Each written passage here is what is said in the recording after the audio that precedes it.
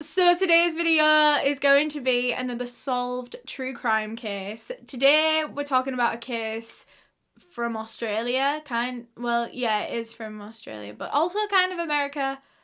It'll make more sense as we go. So this case is known by many different names. It's known as the Brownout murders, the Brownout strangler, the Of Mice and Men killer, the Singing Strangler, the Smiling Strangler. I'm sure you can guess what this serial killer did. Oh, it's a serial killer as well, by the way. I feel like this intro is a little bit of a mess, just like me. Also, I do just want to give you a little bit of a warning. This is a wartime case, and yours truly does not know a single thing about any of the wars, which is probably a big flaw in my character. I was not good at history in school. Obviously, I was the true crime girl that was too busy watching all the documentaries. So if I'm not saying things correctly or if I'm getting my facts slightly wrong about the war, I have tried my best, obviously, but that'll be why I was not the sharpest tool in the history class. So like I said, today we're going to be talking about the Brownout murders, and this is one hell of a case. This is a long case, and so for that reason, you already know what's coming. Well, maybe you don't. This is actually going to be a three-parter. Not a two-parter, a three-parter. So this is part one. Part two will be out in the next few days, and then part three will follow very quickly after that, because you guys know I'm getting good at this now, aren't I? Make sure you subscribed with notifications on so you don't miss when the rest of this series comes out. All of that being said, before we jump into this case, I just want to thank our sponsor for making this video possible, Wild. Wild is a sustainable, zero plastic, natural deodorant company. Their stuff is made from plants, it's packaged in plants. How it works is you basically get your aluminium case, and this is a case that you'll keep forever. I chose the coral one, and I even got my name engraved on the top. How cute. And then you get these deodorant refills, which come in so many gorgeous scents, but my favourite scent so far is mint and eucalyptus. It's what I've got in here right now, and it's just so fresh and clean. Honourable mention though to Coconut Dreams. It's perfect for summer. I can just imagine taking that one on holiday, and like you put your deodorant on and then you walk on the beach and you can smell the coconut. Someone live my fantasy for me, I beg. So basically what you do is you take off the bottom part of the case, you hold down the buttons, pull the bottom out, and then you pop your refill in, send it back up there, and then twist and you got your deodorant. When you're done with it, you just take the refill out and you can throw it in the compost because it's completely recyclable. And then you just pop your new refill in, and it's that easy. You're saving so much plastic, so many materials, as opposed to just buying a brand new deodorant every time and then just throwing the can out. Their packaging and the refills are 100% recyclable, like I said, and their deodorants themselves are aluminium, sulfate, and paraben free, which is amazing. It doesn't leave white streaks, it doesn't stain your clothes, and because it's not actually an antiperspirant, that means that it doesn't block the pores under your arms, because let's be honest, who actually wants that? It allows you to sweat naturally, as a human body should do, but it helps to sort out the smell that comes with that sometimes. And one of the things I love about Wild is that you can just buy a one-off deodorant if you want, or you can get a flexible subscription, which makes life so much easier. You don't have to worry about stocking up on your deodorant or getting low on it, because you'll literally just get one shipped out to your house. Perfect. So if you want to try out Wild deodorants, you can click the link down below in the description and use the code Neale at checkout to get 20% off of your first order. You are so welcome. Thanks again to Wild for sponsoring this video. Now before we get into it, I just want to give my usual disclaimer that I'm in absolutely no disrespect to anyone that I talk about in this case. This video is for educational purposes, and everything that I'm about to say is just information that I have found on the internet and I'm compiling into one video. Well, 3 videos. Just a couple of content warnings before we get into this. These content warnings are not specifically for this episode, but for the case in whole, just because I don't want you to get too into the case in part 1 and then a theme in part 2 trips you up and you don't want to watch it. So the themes that I'm about to say, they might not pop up in this video, but they will at some point during the 3 parts. So these are themes of sexual assault, rape, alcoholism, abuse, domestic abuse, child abuse. So if you don't want to watch any of that, feel free to click out of this video now. I'm sure I'll see you again at some point with a case that's a little bit more suitable for you, but look after yourself in the meantime. All of that being said, This has been a long intro. Let's get into the case. So this one takes place in Melbourne, Australia in the 1940s, which is around the time of World War II, like right in the middle of World War II. So just for a little bit more context throughout this case, let's talk about what Melbourne was like during the war. So Australia enlisted the help of the US because they were allies, and so America sent over 250,000 GIs to be stationed over in 3 cities in Australia: Melbourne, Brisbane and Sydney. That's 250,000 GIs that were stationed in those cities. But there were way more that just passed through Australia at some point and did bits here and there. And that number is believed to be over 1 million. Over 1 million. America was going in to help Australia. It was so much that almost 5% of Australia's population was believed to be American soldiers during World War II. I don't think it was a full 5%, I think it was more like the low 4s or the high 3s, but still that's crazy. And so, as I'm sure you can imagine, this shook up life in Australia quite a bit. I mean, they have hundreds of thousands of men from a different country, a different culture, a different background coming in and sharing their space. So a lot of things changed. Alcoholism was already a little bit of a problem in Australia as far as I'm aware, but the Americans coming over accelerated it through the roof. Alcoholism was a huge problem in World War II. And that's not even specific to Australia or the American soldiers, it was just everyone. But because we're talking specifically about Australia, let's talk about the side effects of this alcoholism in the country. There were a lot more road accidents from people drinking and driving. Crime rates went up, you know, just general bad behaviour in the country brought on by excessive drinking. This isn't related to the alcoholism thing, but this is another thing that changed in Australia, and that was that the Australian women were rather attracted to these new American men. And this pissed off the Australian men at the time, because a lot of Australian men, with it being the war, they were sent off to fight elsewhere. And so the Australian men are looking back at their country thinking, wow, those Americans have come to our country, they're living it large, stealing all our women, drinking all our drinks, meanwhile we're busting our bums out here on the front lines. I think there was already quite a big divide between Australian men, Australian soldiers, and the American ones, and this, all the women being attracted to the American men, I think this only widened the gap. These two groups of men did not like each other. It was a known fact that these American soldiers were getting paid more for doing less than the Australian soldiers were. And even just like down to their uniforms, the American men just had nicer and better quality uniforms than the Australians, and the Australian women liked those uniforms. And what didn't help this divide at all were the bars and pubs. Like I said, alcoholism, huge issue, mainly among soldiers. And these bars and pubs in Australia would say to Australian men that were coming up trying to order a drink, they'd say, oh no, sorry, we're out of that, or we've just run out of this drink, or we don't have any of that in. When really, they did have it, but they were saving it for the American men who were bigger spenders, and these bars and pubs knew that they could charge the American men more for the same drink that they would have served to the Australian man, because he knows the prices in his own country, but the American men didn't. Australian men just felt like they were being done dirty, like, especially the ones that were still in their country. They were fuming. They were watching the Americans live a better life than they were in their own country. So there was tension among a lot of the men in Australia at the time, and then there were the brownouts. Brownouts and blackouts were a huge thing for so many countries throughout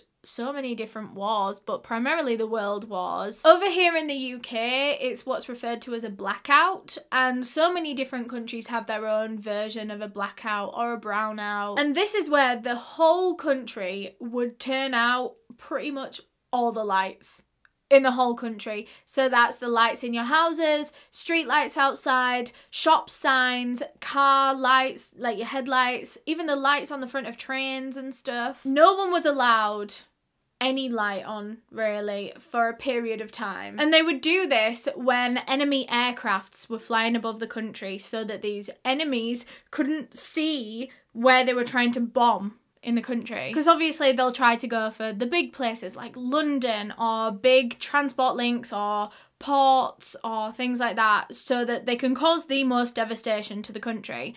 Whereas if we switch all the lights off, how are they going to know where London is? You know what I mean? So we would like turn out all the lights so that enemies don't know where they're bombing. And Australia would do kind of the same thing, but a little bit less intense than the UK. So they would have what is known as a brownout rather than a blackout. So while we would like switch off every single light that we could and like black out the curtains and stuff, they instead would just dim the lights. So the street lights were just dimmed, or they would have like every other street light on, or I read in some sources that they would actually take the bulb out of the street light and then they would paint most of it like a black paint to block out a lot of it, and they would just leave like a tiny bit on the bottom to shine down onto the road, and then they'd put it back in so it wasn't causing as much light. They would put covers over car headlights and train headlights and stuff so that they could still see and they could still use their lights, but it wasn't as bright.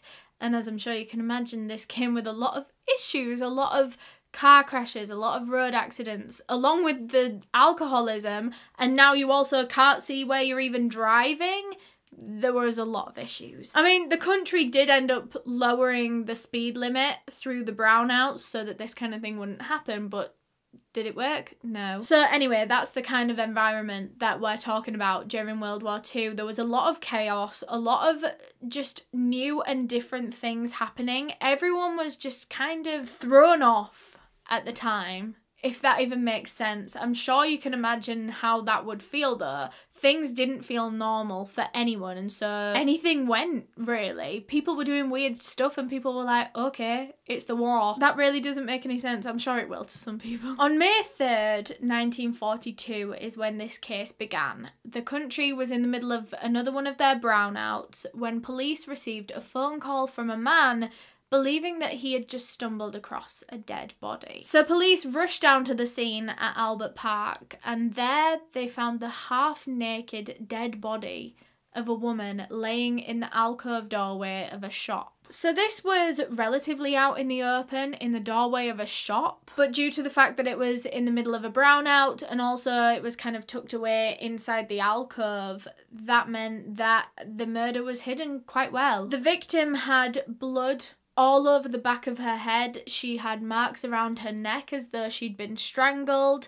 Her clothing had just been ripped to shreds. The top part of her dress, she was wearing a dress, the top part had been pulled down to expose her breasts. The bottom had been pretty much entirely ripped off, and her legs were bent up and spread apart, exposing her genitals. So immediately this suggested a sexual element to this crime. So her body was taken for autopsy and identification, where they found that this was the body of 39-year-old Ivy Violet McLeod. It was determined that Ivy must have been murdered between 2 a.m. and 4 a.m. that night, and even though she had this huge wound to the back of her head and there was a lot of blood, it really didn't seem as though that was her cause of death. That was actually down to the marks on her neck. It seemed that Ivy had been strangled to death, and this head injury must just have been part of the struggle, part of the ordeal. Although the hit to the back of her head was actually severe enough to fracture her skull. As for her other injuries, she was bruised like all over her body as though she'd been grabbed in certain places. Her face was bruised as well. But something interesting that was found in the autopsy was that even though, based on the way that her body was found, it seemed that sexual assault had been a part of this crime, but the autopsy didn't find any sign of any kind of sexual element to this attack. There wasn't kind of any physical sign of rape or penetration or sexual assault on Ivy's body. That doesn't mean that that wasn't the killer's motive. That doesn't mean that they didn't get some kind of sexual gratification from this, but the physical reports say that nothing actually happened to Ivy's body. So anyway, police are still at the crime scene and they very quickly noticed that Ivy's handbag was still next to her body. So they looked inside it, it still had a purse in, her ID, her keys, absolutely everything. Everything was still in this bag, so robbery was ruled out very quickly as a motive. So now the motive was quite unclear. I mean, robbery was ruled out, sexual assault was ruled out for the most part. Sexual gratification could still have been the motive, but I mean, it was quite confusing looking at this murder to wonder what the murderer actually got out of this. To be fair, maybe they had planned to sexually assault Ivy or rape her or something, but maybe they'd been disturbed in the process. Maybe they heard footsteps, or maybe they got scared and just left. So the way that Ivy's body was actually found, like I said, it was a man that called the police. His name was Harold Gibson. He was an Australian man that worked at the bar across the street, and the bar had just closed up, and so Harold was out on the street having a cigarette. So he lit his cigarette and then he looked up, and across the street he noticed what he initially believed to be a mannequin laying in the shop doorway. So he decided to go over and take a look, and because it was in the middle of the brownout, it was super dark. When he got over there, Harold actually had to light a match, kind of like to use it as a torch, because he couldn't see anything. And when he lit that match, it illuminated this woman's body on the ground in front of him, and that was when he realised that this wasn't a mannequin. But even though he knew it wasn't a mannequin, he still didn't quite realise that he was looking at a dead body just yet. I don't think he could see the blood or the injuries or anything. He actually now thought that this was just a drunk woman passed out in a shop doorway. Like I said, the country was in complete chaos. Everyone was drinking a lot to be able to cope with the war, so it was entirely possible that this was just a drunk woman. So Harold bent down and touched this woman's leg to try to maybe shake her and wake her up, but when his hand touched her leg, he realised that she was cold. So Harold ran back into the bar where he worked and he called the police from in there, and then as soon as he came off the phone to police, he was waiting for them to arrive. He remembered that the woman was actually half naked when he'd been over there. And so he went into the back of the pub and he got some bin liners and took them over to where Ivy's body was, and he just covered her up with these bin bags just to preserve her dignity. When police got there, they started asking Harold all these different questions. Did he see anything? Did he hear anything? And he said that he had actually seen a man walking away from that exact shop alcove literally just minutes before he went over and found the body. This had to have been the killer leaving the crime scene. No one else walked along that street between Harold seeing this guy leave and then going over and finding that woman's body. Obviously, because it was so dark at the time, please remember that this was dark, because otherwise it sounds like quite an impossible story. The fact that he could see a man walking away but he couldn't see this woman, you have to remember it was very dark. And because it was so dark, I feel like I'm going to be saying the word dark so much in this video, but because it was so dark, Harold actually couldn't see this person's face, this man's face. So he couldn't describe him very well to the police, but one thing he did notice about this man was that he was wearing an American soldier's uniform. He was an American GI. So Australian police decided that the best thing that they could do right now in the start of this investigation, when they really had nothing to go on, was to call the American military authorities and just inform them what had happened, what had been seen, and see if they could help. But of course, American military authorities didn't want to admit that one of the men that they had sent over, literally to protect Australia, had gone over there and killed someone instead. They sent a soldier over there and he killed someone that he was trying to protect. So these American military authority people were just trying to deflect the whole thing. They were saying, well, how did Harold see for sure that this was an American soldier? Surely it was dark, it was in the middle of a brownout. Is he sure it was an American soldier? But Harold was certain. Like, he saw what he saw. He knew he saw an American soldier that night, but the American authorities, they just didn't believe him and they dismissed it. And they were very uncooperative in general with the Australian police as they were trying to solve this case. I mean, there wasn't much that the American military authorities could do from all the way over there, but they could have been a little bit more helpful. And Australian police felt that this was the only chance that they had, was to work with the American side and be able to identify and track this man down. But now they were being ignored. They were going to have to try and find this American soldier themselves. But this was going to prove very hard for the police, because as sad as this is, Australia in general had bigger things to worry about than the murder of one woman. It sounds awful, it really does.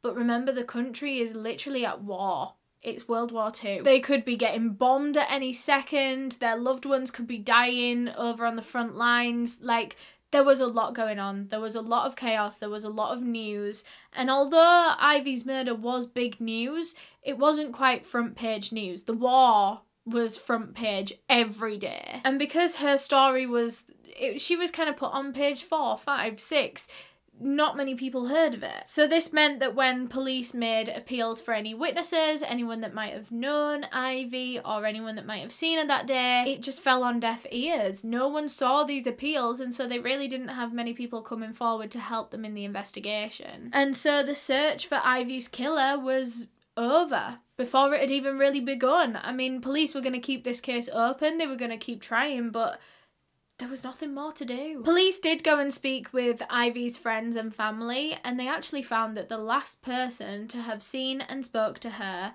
was a man that she was having an affair with behind her husband's back. His name was John Patrick Thompson. He was an aircraft mechanic. The two of them had met maybe 6 or 7 months before Ivy's murder, and John swore that he had no idea that Ivy was married, because when she introduced herself to him, she introduced herself using her maiden name. She would take her ring off her finger whenever she was with him. Like, he had no idea that this woman that he thought he was in a relationship with was also married. Thompson told the police that Ivy had promised him that the two of them were going to run away together soon. They were going to run off to New South Wales. They were going to start a new life together as their own little family unit. And they were both super excited for it, but of course that never happened. So already this case is very messy. Police are trying to talk to everyone involved, but obviously there's a lot of tenseness and hostility because these two men have both just found out that the love of their life is actually with another person. And of course, in police's eyes, both of these men are suspects. Both of them are prime suspects, because what if one of them found out about the other person and then they killed Ivy for cheating on them? So police decide to look into these two men a little bit more. John Thompson, who was Ivy's boyfriend, and also her husband, who I don't actually know his name. Mr. McLeod, we'll just call him Mr. McLeod. So John Thompson said that Ivy had been round at his place that night until around 2:15 in the morning, when she actually left to go and catch her tram home. Thompson had offered to walk her all the way to the tram stop, but she said, no, I'll be fine, I've done it plenty of times before. And so he just walked her to the end of his garden, said goodbye to her, and she went off on her way. Thompson had mentioned to the police as he was telling this story that he actually lived opposite a pub, and around the time that Ivy was leaving his house, it was closing time at that pub. So he just suggested to police that maybe they look into everyone that was there that night, because maybe one of them saw Ivy leaving and then took that opportunity to go and approach her. But the police, I mean, given the context of Ivy's murder and what was going on in her life, they were interested in those men at the pub at closing time. They were interested in Mr. McLeod and Mr. Thompson. So they're doing all these interviews. Meanwhile, police back at the station actually had an unexpected visitor. A woman dropped into the police station to tell the police that she believes she spoke with Ivy McLeod's murderer on the night of Ivy's death. So this woman told the police that she had been making her journey home that night, just like Ivy had, although this woman was doing it a little bit earlier in the evening, when she was approached by an American soldier. This man approached her and he asked her out on a date then and there. Like, he wanted to go out then and there. He was going to take her for a drink. And obviously it was late and this woman was like, thanks, but no thanks. To which this American soldier replied, you're lucky. I was thinking of killing someone tonight. And as soon as police heard this witness statement from this woman, they pretty much stopped looking into the men in Ivy's life, so her husband and Patrick Thompson, no, John Patrick Thompson? Mr. Thompson, anyway, because it seemed as though Ivy had been murdered by a stranger, by just some random American soldier. But that was about as far as police got in this investigation, until they woke up one morning, 6 days after Ivy's murder, to the news of another body being found. It was another woman around Ivy's age. Her name was Pauline Thompson. She was 31 years old, and she was also murdered during a brownout the night before. Her body was found laying on some concrete steps outside of a boarding house. She was actually found by the security guard that kind of patrols those areas on a night. And she was found in a very similar way to Ivy as well. Her clothing was all torn, parts of her body were exposed, her breasts, her genitals, just the same way that Ivy's were. Another striking similarity were the marks on her neck. Her autopsy also revealed that this had been her cause of death. She had been strangled to death. And again, although it seemed as though, from the way that her body was left, that she might have been sexually assaulted, the autopsy showed that there was no sign of any kind of rape or sexual assault to her body. So immediately now, police noticed the similarities straight away, and they are very aware that they have a repeat murderer on their hands. And this person had the potential, with just one more kill, to become a serial killer. And who knows how many women are gonna lose their lives in this way if they don't catch this man. So the only slight difference between these two murders was that it seemed that Pauline Thompson had been robbed, because her bag wasn't found anywhere near her person, and she was carrying a bag on the night that she was killed. But at the same time, that doesn't mean that the motive was suddenly robbery. They didn't know if her bag had been robbed or maybe just moved somewhere else. Maybe she dropped it in a struggle, or maybe her killer had taken it and ditched it somewhere because they felt that it was too obvious. So police decided to start, in this case, by getting in touch with Pauline's husband. Obviously, looking back at the last one, they thought, let's talk to the men in the life first. Pauline's husband was actually a policeman, and he was ruled out as a suspect very, very quickly, because it turned out that he'd actually been on shift on the night of her murder, about an hour away, and like all his co-workers could vouch for that. But from talking to her husband, police learned that Pauline was actually going out with a bunch of friends on the night of her murder. They were all gonna go out dancing. And Pauline also had this little like job on the side where she would sing in bars. So her and her friends would all go out to different bars. Pauline would get up and sing. All her friends would be there supporting her, having drinks, whatever, because she was a really, really talented singer. We'll get into that later on in the video actually, because there is more on that. Pauline actually worked at the local radio station, so all these women that she was going out dancing with were actually her co-workers, a bunch of female co-workers. And these friends of Pauline's actually told the police in private that Pauline, just like Ivy, had been going out that night with the intention of cheating on her husband. Pauline would also go by her maiden name so that she didn't seem married. She would take her ring off whenever they would go out to bars, and she would always flirt, especially with the American men. And they knew that they were going to a particular bar that night because Pauline had actually planned to go on a date with a man that she'd been on a few dates with before in the past. Her friends told police that the last time they actually saw her was when she was in this bar, she was drinking, she was with an American soldier, they were very clearly flirting, and so her friends were like, okay, cool. That's the guy that she's obviously come to go on a date with. And they trusted this guy as well because Pauline had been on multiple dates with him before. They had no reason to be anxious or worried about this guy. But frustratingly enough for the investigation, Pauline never told her friends this guy's name that she was going on a date with, so that wasn't going to help. Her friends told police that Pauline was very, very popular with the men.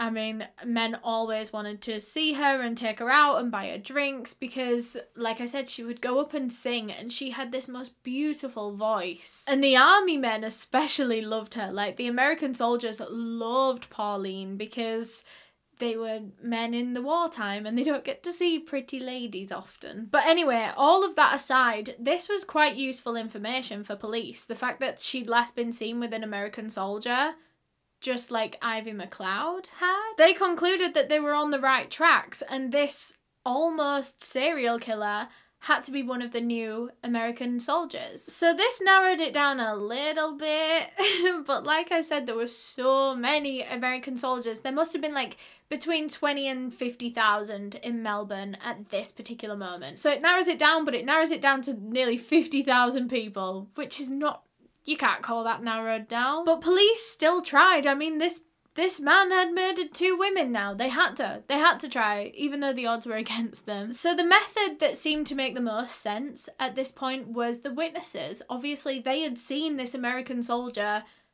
in the flesh, literally, eye to eye. So this was Harold that had discovered Ivy's body, and then all of Pauline's friends. Police took this group of witnesses from camp to camp to camp to have a look at different army men, these American soldiers. Hopefully they thought one of them would recognise them, but I mean, the odds of this happening were very, very low because there were so many people for them to try and look at and try and remember this guy in their head and compare him to all the soldiers. It's probably not surprising that this method really didn't yield many results at all. And besides, all of these witnesses had seen this suspect, the American soldier, in the middle of a brownout, so how were they supposed to remember them? And police didn't get much further with these 2 murder investigations when Melbourne was hit with yet another. A 3rd murder. This one took place 9 days after the last, on May 18th, 1942. That morning, a local butcher had been out doing his usual rounds. He would go and deliver meat to loads of different people, mainly the army camps actually. When around 7 AM, he was packed up by one of the local camps when he noticed something laying in the grass behind the camp. So he walked over to go and investigate, and there he found the dead body of a woman who was found pretty much in the exact same way as the last 2. She had marks around her neck. Her cause of death was later found to be strangulation. But the way that her body had been posed, it was kind of in a similar vein, but it was different. So this woman was laying face down in the mud, whereas the other ones had been face up with their legs up. This woman had her whole bottom half of her clothes ripped away, taken away, and so her whole bottom half was exposed and her legs were slightly spread, but they were kept laid down. There didn't seem to be any signs of a robbery at this 3rd murder, although the victim's personal belongings were found like 50 to 100 yards away from her body. They were kind of scattered about, like her hat, her gloves, her umbrella. Maybe this was due to a struggle that broke out before her murder. Maybe she was killed there and dragged elsewhere. Who knows? Once again, there was no sign of sexual assault or rape or anything on her body, but there was one thing to note that was different to the previous 2 murders. In her autopsy, it was found that some mud had actually been pushed into her vagina, which I suppose could be considered sexual assault because it is, you know, one of the sexual organs that has had something forcibly put into it. I think her record just said no sign of rape or sexual assault just because there was no sign of like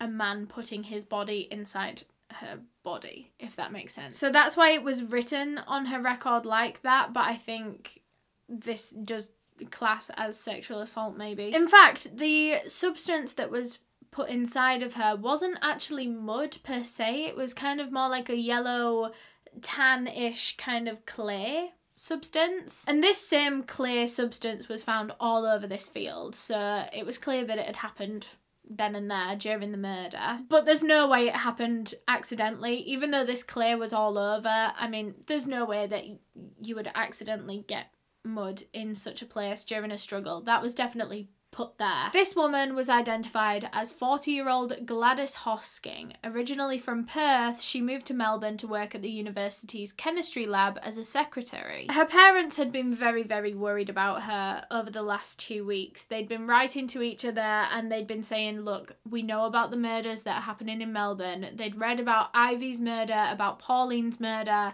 and they were saying to Gladys, be careful. Don't go anywhere by yourself. Don't go anywhere when it's dark. And I mean, the victims were just like Gladys. They were relatively middle-aged women in their 30s, 40s. Women that would have just been walking the streets of Melbourne alone, which Gladys often did. She used to walk to and from work. So Gladys wrote back to her parents saying, you know, I'm scared too. I'm trying not to go out when it's late. Whenever I do walk anywhere, I try and walk in a group, or me and some of the girls from work will walk each other home. And that's exactly what she'd done on the night of her murder. Her and one of her co-workers had walked home together. But obviously when you live in different houses, you can't both walk each other to your door. One person is going to get walked to their door, but then the other person will have to walk the rest of the way to their house alone. And that's exactly what Gladys had done. She'd walked her friend safely to her house, and then Gladys was walking the short journey between her friend's house and her own when she was attacked and murdered. So from the scene of this crime, police actually finally felt like they might have a good chance at finding the killer this time, because this was a muddy field. Well, it was kind of more like clear, like I said, so a lot of footprints were still there. So police called in a special team of forensics people to come in and analyse every single footprint in this field and maybe find the killers. But what police at the crime scene didn't do was tape up the area. And so by the time this team of forensic people came in to study the footprints, people had been walking all over this field all day. All day. So there was absolutely no chance that they were going to be able to isolate any single footprint and say, yes, this is the killer, because people had just been walking everywhere. It's so frustrating, and unfortunately there was like nothing else to go on at this crime scene. This killer was doing all of this so seamlessly. He was leaving no evidence, no clues. So instead, police had to do what they'd done with the other two murders, and they campaigned for any witnesses to come forward, anyone that might have seen or heard anything to come forward and talk to them. And they did get one person. This person said that they'd seen Gladys walking home from work that night. They'd seen her with a man, and the two of them had been walking under the same umbrella. And this witness said that they thought the man was holding the umbrella a little bit weirdly. It was kind of like he was intentionally trying to hide his face with it. So police asked, well, did you manage to get a look at this man's face? Did you notice anything about him? Any of his characteristics? Any of his, you know, anything about his appearance that could stand out? And this witness said they really didn't notice much, other than the fact that he was wearing an American soldier's uniform. This had to be the same killer as the previous murders. This killer had to be a serial killer now. And on top of that, police had an even bigger clue, because if you remember, I said that this body was found literally just behind one of the American camps in Melbourne. Police have known this whole time that they're looking for an American soldier in relation to these murders, and now they find one of the bodies literally right outside the camp. So it was pretty obvious that this American soldier must have been in this particular camp. This narrowed it down so much for police. Finally, they actually had a good chance at finding the one American soldier in this whole American soldier haystack. So this camp in front of where Gladys's body was found was called Camp Pell, and Australian police wasted absolutely no time getting to work at Camp Pell. The whole thing was put on lockdown. No one was allowed to enter, no one was allowed to leave until every single one of these men in this whole camp had been interviewed. However, this lockdown wouldn't be that effective because, let's be honest, these are fully grown men and there was physically nothing stopping them. It wasn't like there was a fence or a wall or a gate. It was literally just police's word. Police were like, hi everyone, don't leave.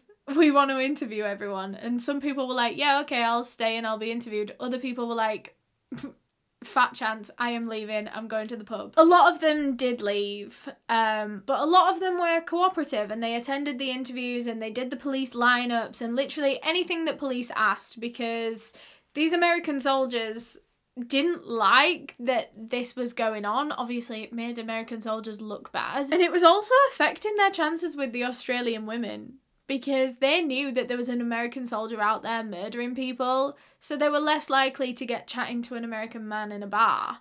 So they were willing to do whatever it took to get this man caught so that they could go out and flirt with some girls again. So these interrogations, these interviews, these police lineups with everyone at Camp Pell was going on for days and days and days, and police really didn't feel as though they were getting any closer to identifying a murderer. That was until one of these soldiers actually asked to speak with them. This soldier was named Anthony Gallo, and he walked into his superior's office along with the police. He sat everyone down and he said, right, I know who the killer is. He said that the Brownout murderer, the Brownout strangler, was his best friend.